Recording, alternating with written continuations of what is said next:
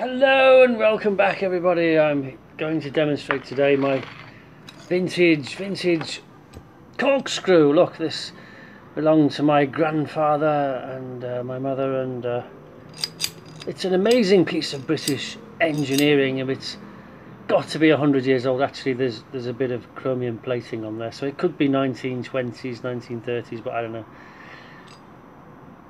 It's lasted donkey's years, so I'm going to demonstrate now how it actually works. I think it changes gear, you see. There you go. So one stabs it into the bottle and winds it down as you would with a conventional corkscrew. But this is so cool, this corkscrew. They just don't make them like they used to, you know.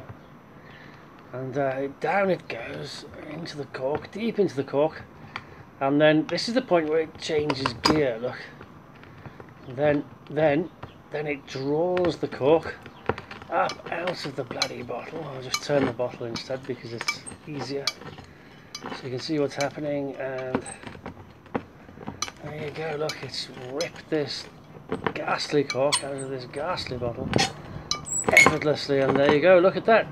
Amazing, absolutely amazing. This is my favourite vintage of wine, by the way. It's Spanish, from the local vineyards, and it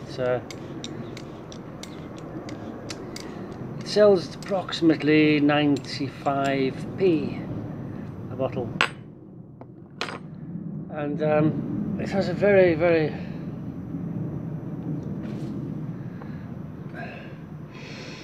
lovely aroma.